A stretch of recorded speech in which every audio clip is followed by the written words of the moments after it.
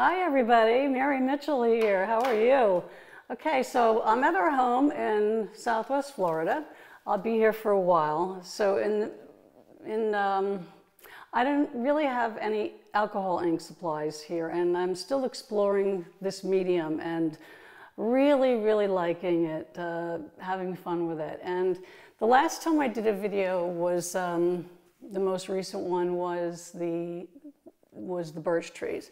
I wasn't able to demonstrate exactly how I did it as much as explain how I did it. I didn't record it, is what I mean. I did record some demonstration about the different ways you can use alcohol ink, but and there's lots of other videos out there that I urge you to check out. So in the meantime, I did this piece right here.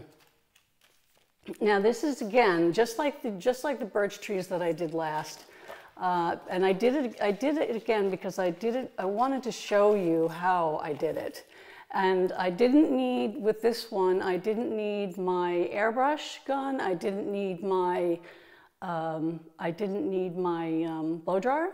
I did not need anything that, a straw, whatever you want, anything to push it around with, except a paintbrush that are actually refillable, that you can fill the cartridge in, and a cartridge with your ink with a little bit of isopropyl alcohol if you want. 91% and higher, I believe, works the best.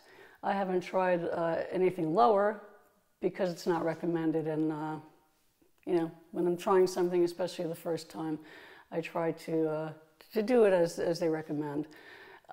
So what I did is I bought a few of those refillable paintbrushes that you put your ink in, and they come in, the paintbrushes come in various widths and sizes. And I used it for white, mostly white. I would probably use it for blue, but I really wouldn't use them for every color of alcohol ink because I don't use every color as much as I use certain other colors. So so let's get back to this piece, and then I want to just talk about a few safety issues. Now, I did this piece out on our lanai, and it's literally there's only one wall that's not screened in. There's a fan overhead that I have constantly moving when I'm out there doing this, and I can't smell the alcohol at all. I also used a very little bit of isopropyl alcohol. And that helps too, but you have to be very careful with the fumes. Research safety, guys, research safety, because isopropyl alcohol is dangerous. It's flammable. If you breathe it in, you can hurt yourself. So make sure that wherever you do this, hopefully, I'm lucky. I can, I have a space here in Florida where I can sit outside and do it and not worry, because there's, circulation, the air is constantly circulating out there. But back in New York, where it's cold and my studio is not as such as the lanai is here, it's more challenging. So just please study up on safety issues with alcohol inks and the precautions that you need to take, especially a respirator mask, okay? So having said that, let's go over what I've done. And this is what you're going to see me do. I did some of this without recording it, but I saved enough until I got my recording equipment and some other things that I needed to finish this piece and record it at the same time.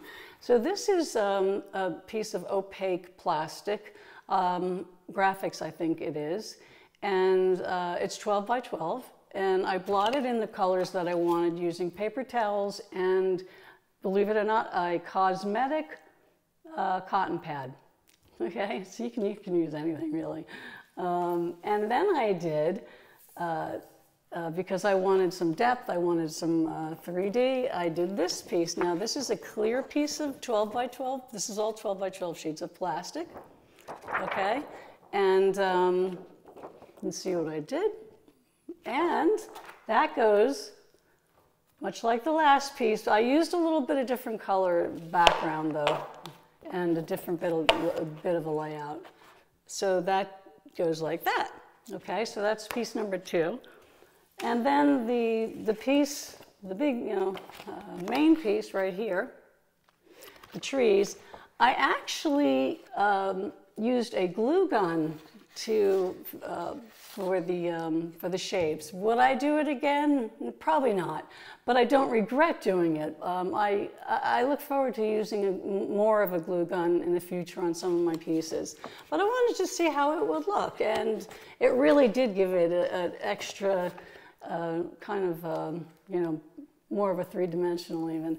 And then finally, I just did it. I didn't know if I was going to want to use this, but this is another clear sheet of paper. I don't know if you can see it, but I put some sunset yellow, I think it was called, and some brass together, and I put it on with a very heavy hand, and then I took it off with a very heavy hand. But there's enough on here that it gives the piece just enough to soften it and give it kind of a glowy feel. So then what we have, we put it all together, and then we have this, okay? So I'm going to go over this with you. I'm going to do a voiceover because I did all of this outside.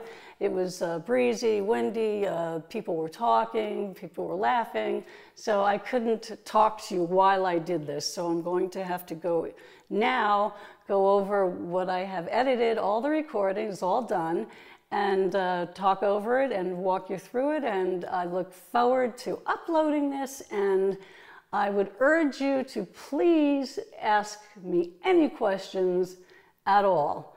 I don't care what it is. Just comment to say hi, please. Thank you. And I want to thank those of you who have subscribed. So far, I'm at 366, which I think is great. Not trying to go viral here, but just trying to pass along what I've learned from people, and hopefully you'll learn as well. So let's get moving, and I'll be right back.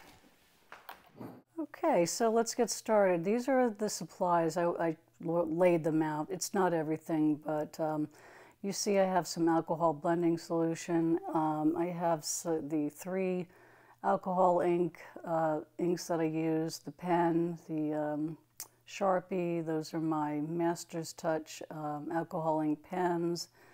A case for me to put my alcohol inks in, paper towels. I don't have the cosmetic pads out there, but the pens that are refillable pens. I mean, you're not looking at it right now. This is the painting finished. And so let's get started with the rest. This is the opaque sheet that I began with.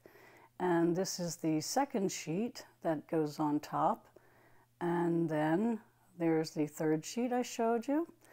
Now all these sheets are going to be changed. I thought the trees looked too crowded and that I couldn't see the background. I couldn't see enough of the blue or the green. All I could see were trees. So I decided to make some changes. So the first thing that I did was to finish filling in the green and the blue for the leaves and the sky and the ground of the little forest. I guess you could call it the birch tree forest. And I'm dabbing in I'm using lime green, and I'm using, I forget what the other one is, but I'll put the colors in the description because I went back and forth between the Bria Reese and also the Pinata. And they look very similar, except that the Pinata had a lot more pigment in it.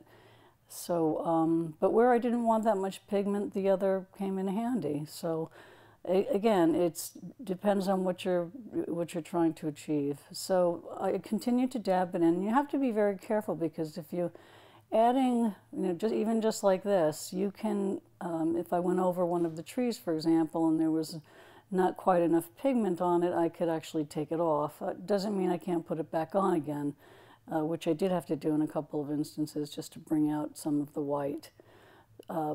So you'll see that as I go along, the changes that I make. And I'm making these throughout. I'm dabbing it in the middle, I'm dabbing it at the top, on this second piece here to give it some depth. Now it looks like, I don't know what happened, but I filled in the blue, and I couldn't find that recording. I don't know what, maybe I didn't record it. But here's that refillable paintbrush I wanted to tell you about, was talking to you about. You put your ink in there, as I showed you, and you just kind of squeeze very gently, and the ink comes out, and you paint, just as you see me demonstrate right here. You can control the flow, and these are great. I love these. I just bought a few more. They come in different sizes as well. The tips, the paintbrush, just as a regular paintbrush would, and you clean them with isopropyl alcohol. The ink wipes right off it, comes off clean right on the paper towel. So here I have the Sharpie. Now I bought the Sharpie only because I needed to brighten up some of this white, and I didn't realize it, but I was happy to find out that this is also removable by using isopropyl alcohol as well. So, you know, using it in small amounts didn't hurt the painting at all. In fact, it helped it quite a bit. And in the parts where I wanted to take the trees out, they did come off. So here I am putting some blues on, and I'm back onto the opaque sheet, and I'm filling in so that the color blue is deeper on this sheet. So what I have in mind here is to finish dabbing in the colors that I want. Very, you know, just dabbing them in there, no stress, randomly putting them in where I think they should go. And then changing then to the sheet that goes on top of that and adding more to give it an even deeper feeling. And I'm doing all of this, and in the back of my head, I'm looking at it as I'm going along, and a lot of what I have left out are the times where I actually put the sheets on top of each other carefully to see what it looks like, and if there's anything in there that I need to take out using the isopropyl alcohol. I did a freeze on that because that is pinata brass, and that is, you know, I kept hearing people say that that's better than gold, and it is just a gorgeous color. It is like gold. It's beautiful. So I took that and I decided to put some bling in here and, you know, just sort of make it pop out. I put it on my cotton pad there, and I'm dabbing it around. And you have to be very careful with this, because when this goes on the plastic sheet, it stays there.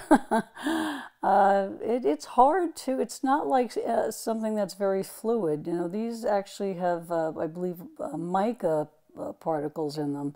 And once you place them on the sheet, you know, it's something that's on there, and you have to wipe pretty hard to get it off. So you want to be careful how you apply this. And as I found out with the final sheet, it was not as easy to get off as I'd hoped. But anyway, live and learn. So I'm going back over the greens, adding some more of that in, different color greens. At one point earlier, you saw me hold up the markers, because I used some of the greens in that set to also include on the top sheet as well as the middle sheet, wherever I wanted to put it. They have some really pretty greens in there, and they worked really well with this painting. So I just keep testing it and putting it on top, seeing how it looks. And, you know, again, and I'm still looking at it, I'm going, no, there's too many trees. I still haven't achieved what I want to achieve, and that is, you know, first I thought there wasn't enough, so I kept adding them, and now it's time for me to start removing them. So I start cleaning it up, holding it up, seeing where there's some marks, you know, where I don't want them to be. And what you see me using here is a blending pen. Now, you know, when you use a blending pen, you know, it's got alcohol in it, and so you can lift color off, you can lift the ink off, the pigment, using it. Then I switched to the isopropyl alcohol that I have in one of those little plastic bottles, which are a must-have for me anyway. Putting it on the paper towel, and I'm rubbing it off. And now remember, this is one of the trees that did have some of the Sharpie ink, white ink on it, and it does come off. So I'm going back and forth between the blending pen, which is used for blending, but also I use it in some of the hard to reach spots to get out, to lift off some pigment, which is what I'm doing here. So this was a process, and I would put it on. I had to look at it. I had to make sure that the plastic was clear where I removed the color. And I had to do it a few times because it's, it's not, it's easy, I'll put it that way, but you really have to just go over to make sure that there's no residue that's going to impede your, the aesthetic value of your piece here. So I want it really clean. I want to see right through it and not have to have it hazy from any white or dark that's left over. So I'm looking at it now and I'm saying, well, I still, I could see me in my hand there kind of going, no, I'm thinking I want to take some more out. So here I am focused on the right. I'm going to clean that up and go over that and, make that, take all of that stuff off there. And as I said, so I'm doing that. And as you're doing it, you just have to be careful. It dries rather quickly, but it can be a little tacky. So you don't, so it's tricky. You have to be careful where you place your hands and how you're doing it. You don't want to, spread the ink by touching it, spreading it to other parts of the painting. So it's looking a little better, but it's still not exactly what I want. And I'm pointing to the parts, as you can see in here, me contemplating and looking at it and thinking, okay, well, the trees in the background, maybe they need to be shorter. Maybe they shouldn't come all the way down to the bottom. So there I start, I'm looking at it and I'm thinking, okay, that would make sense that the trees in the background wouldn't come all the way down to the bottom like the painting, like the trees in the very front would. So I start to remove those bottom part of those trees. And then after I do it, I go back over the part that I've taken off with the green and to fill that back in with the leaves, the ground or the leaves. Anyway, you get my point here. So I do that, and I was very happy with that result. Very happy with that. But I don't stop there. As I'm looking at it, I think that it has to be done with another one or two trees. This point that I'm looking at, I don't remember exactly, but you'll see as I'm doing it, I shorten one or two more so that it's more realistic and it makes more sense that way. And it was a good thing. It worked out really well for this piece. It made a lot of sense, and it helped the colors from the background come to the foreground and make the foreground stand out more. So it worked great. So now I'm getting into my alcohol markers. Now there's different brands. I have Copic at home. These are Master's Touch, which I got from Hobby Lobby. I'm seriously happy with these. And they have a couple of few different types of shades of green here. And I was able to use 3 different kinds, and I loved the effect that they gave. They come off, this comes off as well with isopropyl alcohol, of course, but they filled in the spots that were hard to reach with the cotton pad or the paper towel. I was able to get in those hard to reach spots with these markers, and they're phenomenal. I love them. I love them. I just think they're the greatest things. But these don't come in white. If they do, I couldn't find them. Maybe out there on the internet somewhere. I'll take a look. I tried, but maybe I went to the wrong parts. But I got my pinata white today, so I'm happy about that. So I'll go back to that. But it's good to know that when you do want to brighten things up, you do have the option of using the Sharpie and not worrying about that. And you know, the other thing is, I tried using, I was thinking about the ground and I was contemplating, do I want to put a little bit of an autumn feel in here and maybe use sort of a soft rust kind of red, almost like the leaves are falling, and I decided against it. I tried it. I think I left that part out. I'm pretty sure I did. I didn't like how it looked, and I went with these colors, very simple, very basic, because they all worked well together, and I love the way, the brightness of all these colors, how they are together. Just, I really wanted to give it a sort of a happy spring feel, you know, coming out of winter here. So as I go along with my pen here, I'm filling it in, and it's interesting because this color was just being absorbed into these, you know, as I went along, it was going down white, but it wasn't staying as white as it looked when I first put it down. So that's why I then resorted to the Sharpie. It really saved the day, I have to say.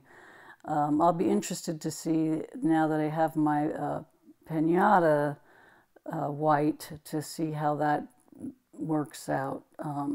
So now I'm back to the Sharpie again, and I'm just dabbing it in, being very careful. Again, I still don't want to use too much of this.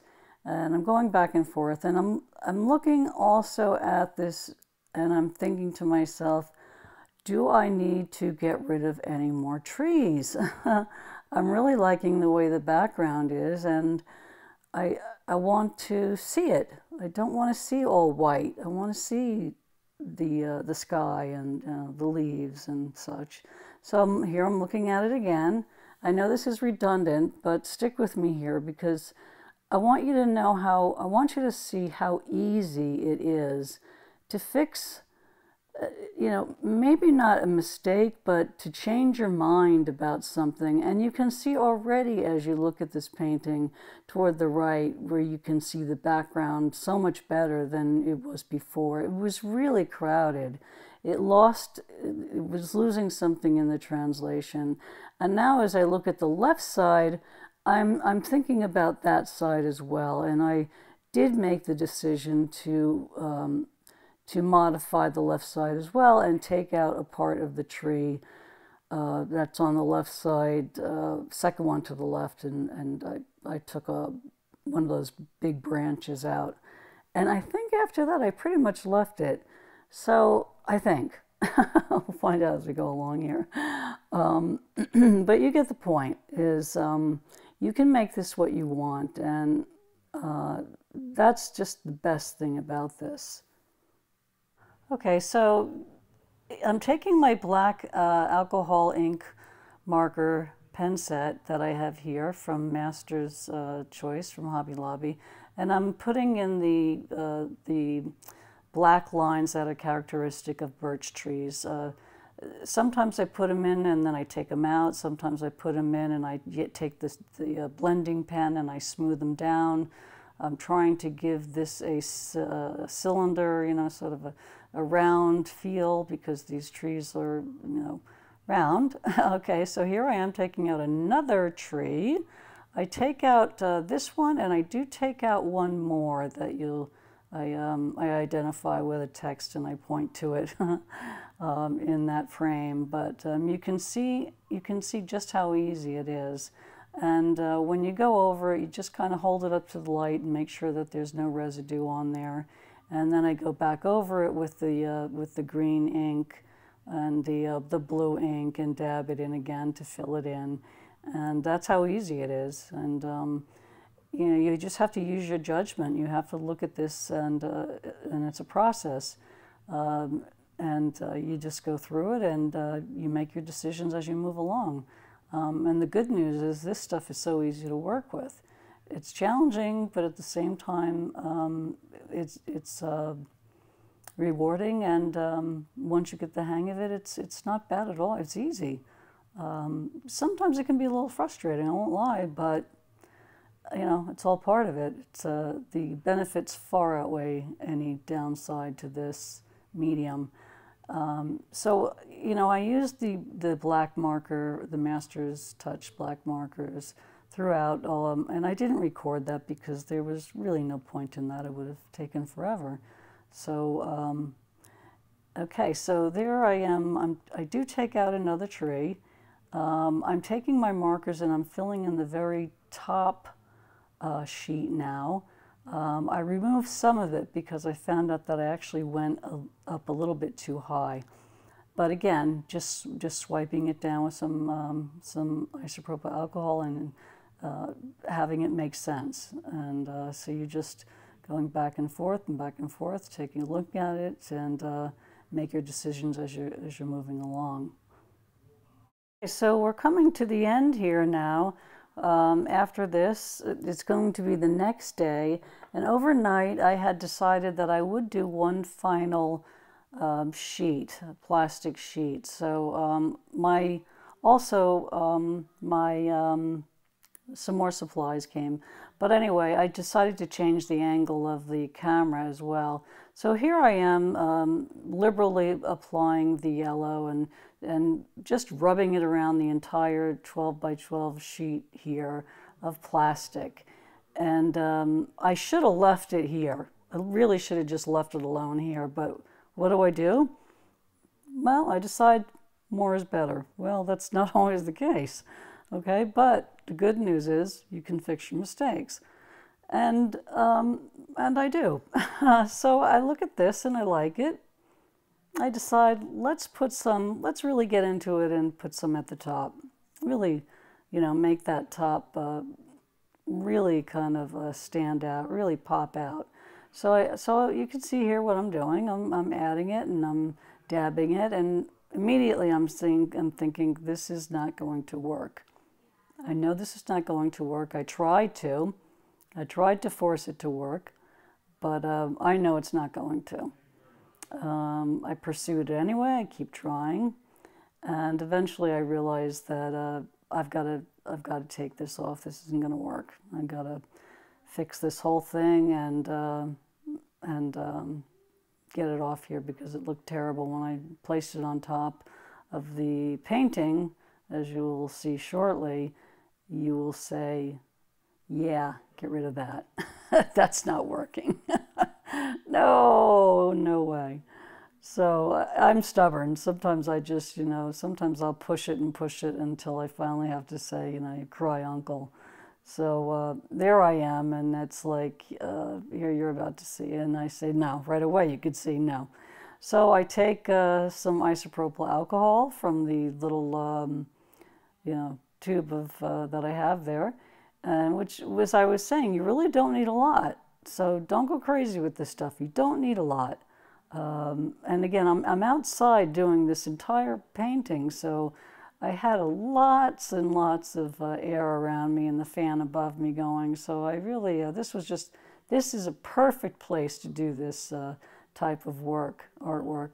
So there I am, feverishly scrubbing this off, thinking to myself, oh man, live and learn.